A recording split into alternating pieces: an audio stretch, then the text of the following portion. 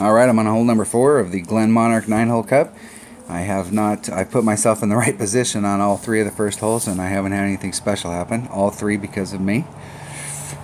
Alright, here's another hole here. So I've got a spot that I picked down here where I'm going to use my sniper. I'm going to use a marlin. I'm going to put my white ring on the rough over here and my white ring on the rough over here by the sand. And I'm going to use about 1 topspin. And I need to look at the topspin numbers when I'm out there. You need to go right up to the hole. It is hitting. The ball guide is not lying. So I want to make sure I got a sniper in whatever bag, my primary bag. Anything that you can do to speed it up on the course. So, and I'm going to do a 10% wind adjustment here. So anything we can do to make that faster while we're out there is going to help us.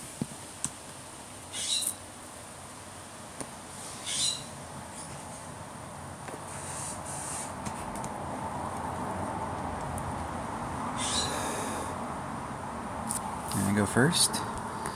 Boom. Right at minimum club. And that should be about 1.5 per ring. So I'm in my spot. Now I'm going to adjust my ball.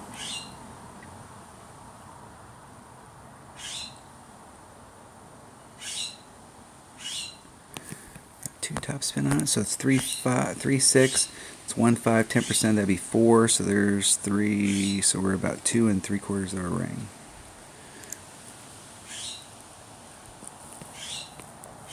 Trying to hit perfect. Hitting it perfect. Give myself a look. There's a trough here, so if it funnels into that trough, it'll lead towards the hole. Still looks like I'm still just a tit short.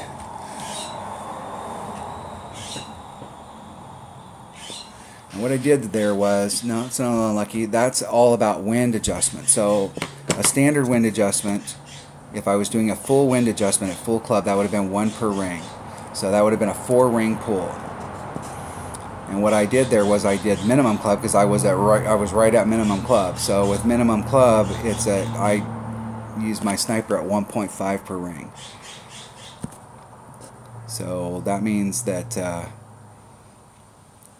if it was 1.5 going into 4, it would have been just like I moved it. That would have been 2 2/3 rings. So if I would have moved it to 4 rings, it would have been another 1.5 rings forward. With the way that the wind's blowing here, I found on some holes that when you're at minimum club, it's all about distance. I'm going to shoot that. I'm going to put a note here on my deal as at 1.2 per ring. I'm going to use a mid number on the next time through and see if I'm getting the distance that I'm looking for, because what it is I'm not pulling the wind out enough there with a minimum.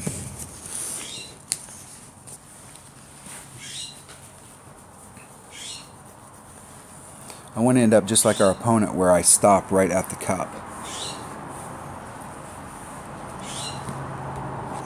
Especially if you're playing in a tour like this, really being critical when you're on these par 3s and knowing where you're at can get you closer for those shootouts. I know a lot of people don't like shootouts, but if you come to a hole like this and you go, hey, I know on this hole right here, I put my club in this spot and I do this adjustment and I'm good to go. I'm going to be really close.